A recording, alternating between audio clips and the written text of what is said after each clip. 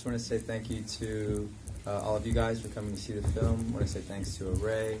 I want to say thank you to Court 13, New Orleans Film Society, Ben, Wendell, Kaia, Dominique, Braylon, Mose, Ojo, my mother, my sister, my whole family, everyone who helped make this film possible. So hope you enjoy the film, and I'll talk to you right after.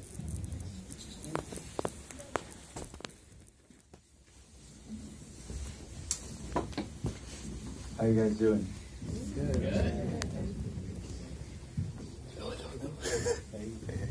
you doing? All right.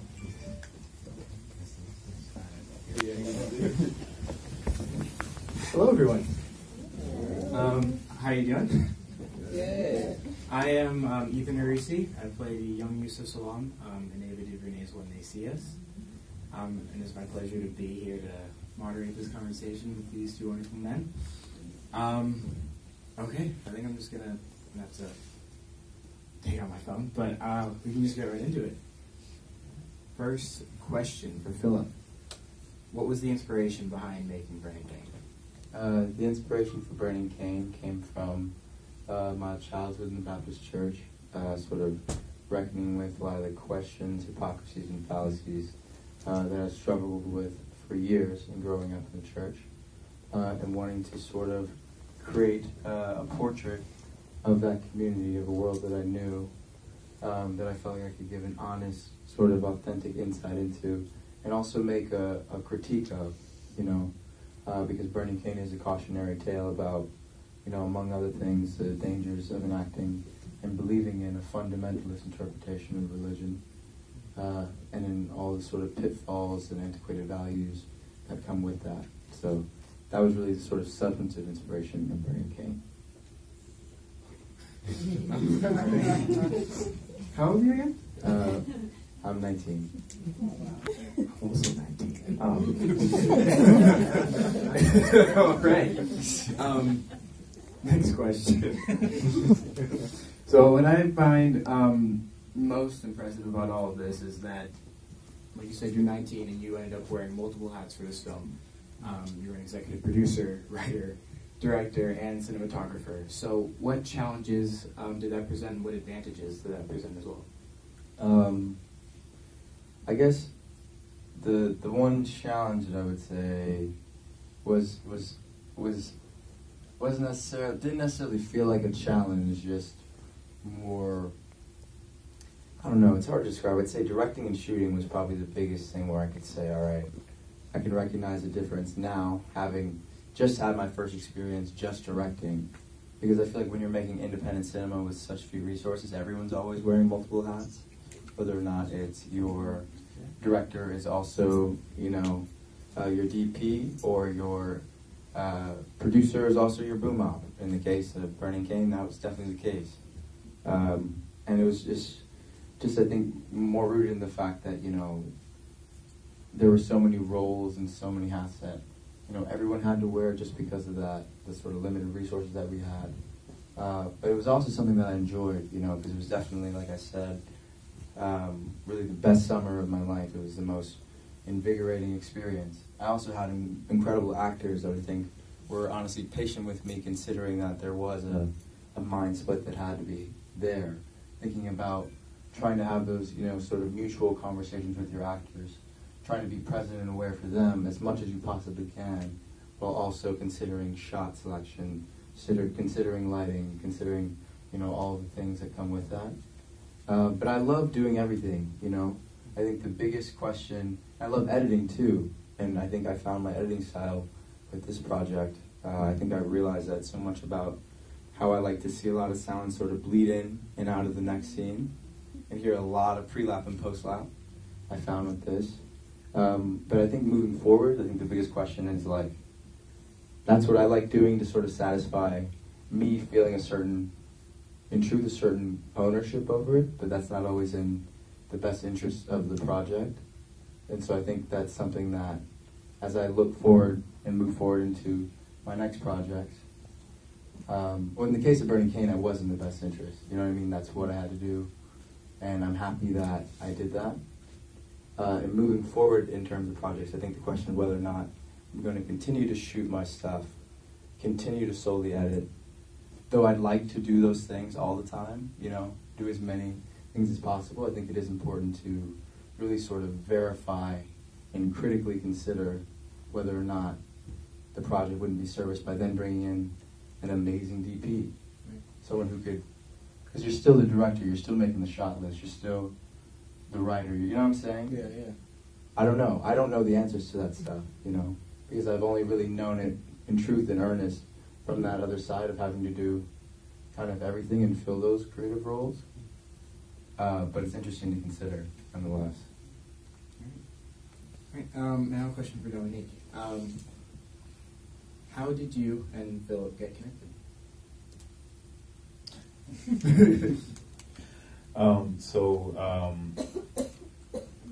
Phillip and I were part of an acting class in New Orleans some years ago, prior to Burning King, and so that's how we first became acquainted.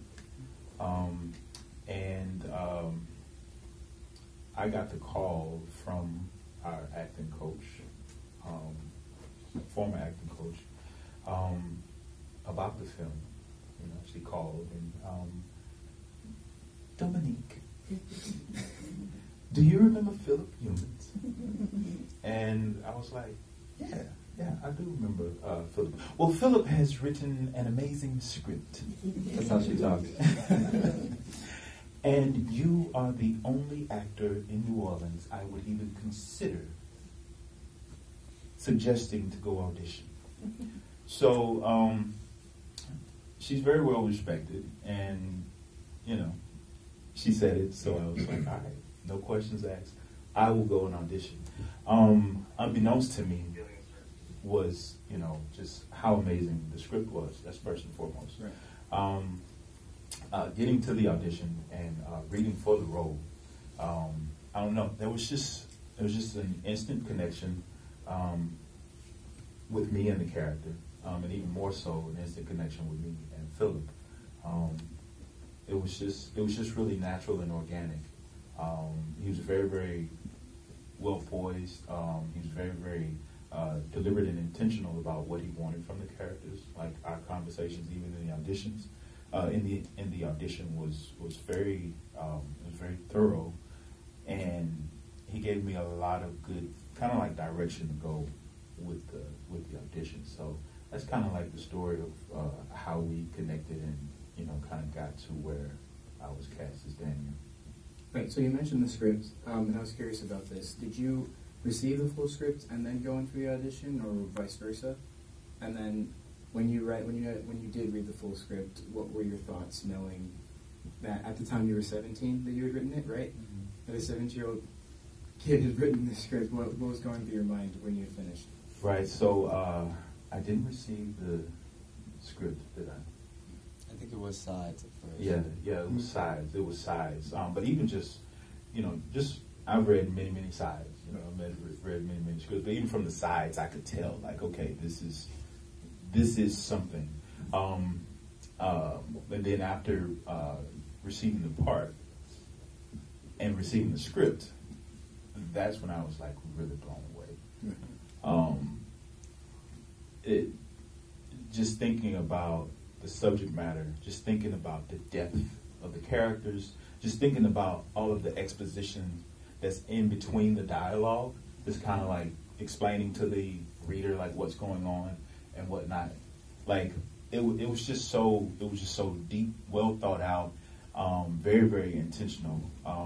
I was very impressed by the script. Like it really grabbed me almost immediately. And a lot of the things in the script and in the film as well was really reminiscent of just my experience at home. Like I'm from Mississippi, and I mean this is clearly a depiction of a community in the South.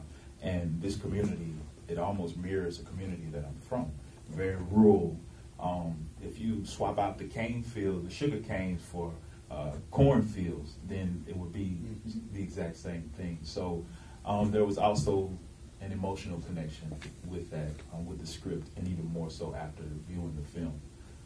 So yeah. Awesome. Cool. This is a question that I have personally, because I was looking for the press notes, and I saw something that had happened while you were filming. I believe you were going to film at the slave quarters, and you said there was a man that said, I'm not sure if you were there as well, if both of you were there, I'd love for you both to speak on it, but so there was a man that had called the police on you and that you didn't, even though you had permission to film there. Can you, just out of my curiosity, I'd just like to know from your perspective what that whole experience was like before I ask real questions. Yeah. That experience was kind of scary, can't lie to you. We were shooting in Laurel Valley where we had shot a week before that, but we were shooting a lot of Wendell's exteriors going down the cane field around the Laurel Valley sugar cane plantation, and I applied for a permit that day, but I never heard back from the sheriff's office. You know that scene in the film when Wendell is driving down the cane fields drunk? I'm inside of the car looking up at him, and then we see him from behind too as he's swerving. During that shot, Wendell just pulls his car inside, like past the cane fields. He pulls his car into like a dirt sort of driveway situation, and then pulled out and went back down because we were doing another take. But then like this dude in like almost a monster truck, not really a monster truck, but just a beefed up truck with a Confederate flag on his driver's side door, was like driving past us. Then we came back down, parked the car for the next scene. We're shooting in front of the slave quarters, and then all of a sudden the Lafourche Sheriff's Office was like, pretty much all of their patrol cars were like around us, and it was raining. I think we were all pretty scared, honestly. And that overseer, because that plantation still has an overseer, was essentially lying, telling them that we were trespassing and that we had, trespassed his property. When in truth, Wendell had just come into the driveway and pulled out. Right. That's Mo's mayor, who was really the only white person in our crew. His father was there. For some reason, I went up there, my mother went up there to speak to the sheriff's office and to speak to the owner of the property and to the overseer. There's definitely a clear bias in who they wanted to pay attention to. But it was interesting that ultimately we got them to agree to let us still shoot forward. Couldn't really get much more coverage. All the other cars that were around us had to leave and go back to base camp. So it was just me with the camera, and Mo was holding an umbrella over me. The other side of the street was Wendell and Kaia. And we got them to sort of move out of the way. But then that was the first time we ran into the police, but we ran into them again.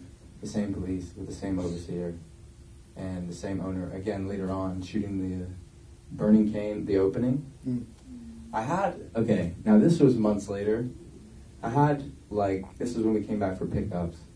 I had an inkling that this was the same land, but I wasn't positive. But I figured, why not still go try and get the shot? So we were driving down this entire sort of corridor almost, where you cut off from the road into a row, like a dirt row. Once you get to the end, you can see out. There's a field, and then you can see the burning cane. We were there, and then after shooting that entire sequence, then that sort of monster truck, beefed up car comes back again, but then he blocks me off. He puts the car like this, so I was trying to it was so weird, yo. It was why do you care so much? And I had my notice student ID, and I actually didn't have my driver's license that day, so I was like, you know what, bah. But I also thought, if we were gonna go down, that was kind of a legendary way. But I was still horrified, that was a little thought, But luckily that day, actually, my mother came to SEC, because she was there, I think, helping us out with craft and moving props. And so I called her to come from base camp down to where we were shooting, we're here, send her my location. She got there. By that point, sheriff's cars had started funneling in behind that car. And the thing about it is, my mother was able to divert the fact that I didn't have my license by telling them that, he has a student ID. He'll show it to you. They're student filmmakers. Showed him my student ID. And turns out, the Lafourche Parish Sheriff's Office was so tired of that overseer. Apparently they were getting calls from him almost by the week, multiple times a week, of him just reporting people, of like consistently doing that. And so what I was so afraid of is once we started speaking to the Lafourche Parish Sheriff's people, they opened up about, they knew his name, I don't even remember what his name was, but they were like, oh, we hear from him all the time. Yeah. You know, so I just think it's interesting, but they said if we went back, they would press charges, so we have not gone back. Wow. My goodness, okay. Ethan, Yes. sorry, I just want to interrupt. We just want to take the 2 or 3 audience questions now. Oh, sorry, I took so long on that. So, okay. Oh, you're the one. Yeah, so I guess so if you could talk to the development of your craft, and then I know you spoke to like the inspirations, but if you could maybe speak a bit further on like where you source the inspiration for some of like the archetypes and the motifs within the film. Could you speak to the two? Yeah, I got you. So in terms of the people in the film, really a lot of the archetypes of the people were based directly on people that I knew. Helen really is kind of my grandmother. She was an accountant in a church, still is an accountant in a church. She had a very, very tumultuous relationship with her late husband. But my Uncle Kevin and my family, I think it's turned out a little bit better than Daniel and Helen's scenario, you know. Really the connection with me and the material is, I think, far more thematic than beat for beat, like literal. So I've dealt with a lot of the same pitfalls of toxic masculinity that Daniel deals with, the jealousy, the insecurity, but albeit to a much less extreme extent, especially considering the sort of toxicity that's brewing within him and Jeremiah's relationship. I understand what it's like to live under the religious convictions that sort of deprive you, or really force yourself to deprive yourself of, you know, earthly pleasures or whatever that means, you know. I know what it's like to live under a guiding, governing force that I think in a way is kind of, can be malicious sometimes, you know. But for me, I felt like with Burning Cane, I was just working out, creating a nuanced picture, trying to create just a further understanding of the people that I grew up around. Because when I was younger, I was far more outspoken and kind of a jerk about some of my differences. And I think really in creating this sort of like character meditation of these people and having to fully understand and be compassionate and vulnerable to the reasons that they may have for devoting their life to religion and to the church. I think it's sort of given me a more nuanced understanding of them, whereas my convictions haven't changed, you know, but I feel like I've just created a more understanding, sort of mature perspective, where I now know that I can really only account for myself and my own beliefs. You know, I can't tell anybody else how to think, but I can still try to probe and ask the question, not be as much of a jerk about it, but still try to deliver it in a way, because I think it's still an important question for us to assess as a community, you know. And I guess the development of your craft too. Development of the craft. I guess for me, I went to a high school for film, and I think I got a lot of my technical foundation through that. But I also learned a lot in making Burning Cane. You know, I think for the first time ever, I took it as seriously as I needed to sort of see a project to fruition. I discovered that I love handheld and shoulder rig and kinetic active pacing. I also love that pre-lap and post-lap schema in post-production. I think I learned so much about the craft, and I'm still learning so much about it today from doing, you know. So, development, I just say it just came from making it, and it's still happening now. So. Two more questions, quick questions. Okay, well, I saw you first then. Congratulations, Philip. I'm from Sri Lanka. Oh, dope. We are in a residence program of Free Independent. Such an inspirational film, and I really enjoyed the film. I would like to ask you about the style. The most of shots low angle and also looks available lighting. So can you tell us why that you wanted to take most of shots as a low angle framing? Got you. I know with Helen and Tillman, really there's really the kind of, Tillman has a sort of control and a sort of mayoral status as a pastor within that community, but Helen is actually the character that has a decision to make in the film. She's really who the film is kind of moves through. I think some part of my motivation for using lower angles is difficult to articulate with as much of a substantive response outside of aesthetic and just the beauty of shooting low and the power that comes with it. I think that just accentuates those same things of one, Helen being the real mover in the family, one who's really making any sort of work or doing anything and making anything happen. And then also the sort of mayoral status that Tillman had, especially with the sermon and for the late sermon too, getting low on him as he finally names the devil. I thought was an interesting choice. In terms of like my scheme and in terms of lighting, it was all practically and naturally lit. And I've said about a certain like marrying of circumstances because that is how I like to shoot. I like to shoot with natural and practical lighting with a sort of kinetic, active pacing. But I also feel like it worked in terms of us like applicably making this film because it was a marrying in that it was guerrilla and it kept the pace of it active and we didn't have to set up lights for every single setup. And it's also how I like to shoot. So it was just, it was a twofold sort of beneficial situation. Yeah. Thank you.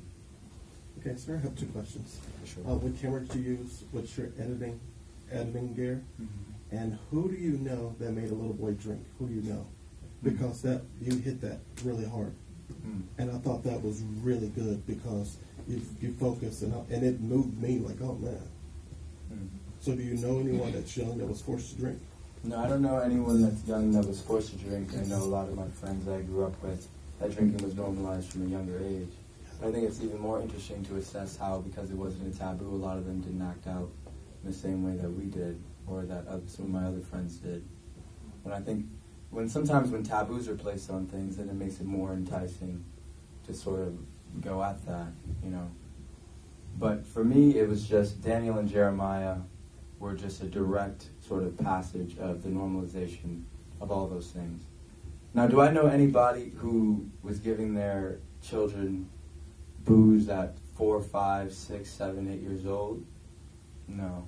You know, has it been passed on? Alcoholism been passed on in my family at a slightly older age? Yes, but not to that extreme context.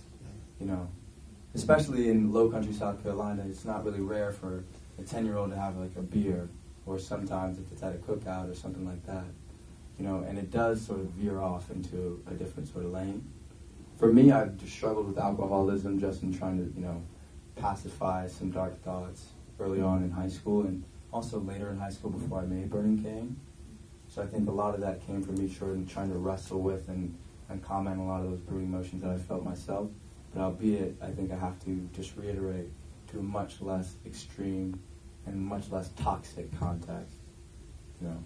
What was the other question that you had? What camera? Oh, the camera. And what editing software? Okay, yeah. So we shot using a combination of the Blackmagic 4K production camera for the first half of Principal, and then the Blackmagic Ursa Mini 4.6K, shooting mostly ProRes, but RAW whenever we had the space, mostly for exteriors. And then we edited in Premiere Pro and did color in DaVinci Resolve. Nope. Okay. Can we do one more? This is the last question. Last one. I'll try to make it the best one. And I'll be quick. I really like the movie. It reminded me of Martin Ban and Julie Dart and Nicholas and Charles Burnett. Anyway, the point is, it had one line which was people nowadays. And we don't know what is this nowadays. It can be set at any period, right? Mm-hmm. But it is, for me, this nowadays can be translated as beyond technology or beyond isolation, people being not isolated, although we see these individuals, but they were not isolated, especially through communication. like the telephone, the television, the record player. These were mediums to reach to each other. Mm-hmm. And those were the scenes when they were not alone. And like nowadays, when we are alone with our technology. So, with this said, I'd like to know, it seems you're a very good writer. If you wrote first the script, right, and then you made the movie, why did you decide to turn to this medium, like to make movies about stories of people who are not on the spotlight, who are marginalized, stories who are not in the mainstream media? Why did you decide to communicate your ideas about these people and their stories? And what made you really make, what did really inspire you to make movies? Why did you become a filmmaker instead of a writer? Well, I think I've always had a love for film. I think my artistic identity in terms of me wanting to root my creative intention in black stories in my community definitely was developed and I think sort of cemented in high school when I spent time with New Orleans Black Panthers and was developing Burning Cane, you know. I mean, I always knew, you know, since I was a little kid that this is what I really love doing, you know, making films. But I'm driven to tell stories about my community, the things that I know, and things that I feel like I can honestly speak on. So, yeah, that's, yeah. But thank you. Thank you guys all for coming. Thank you.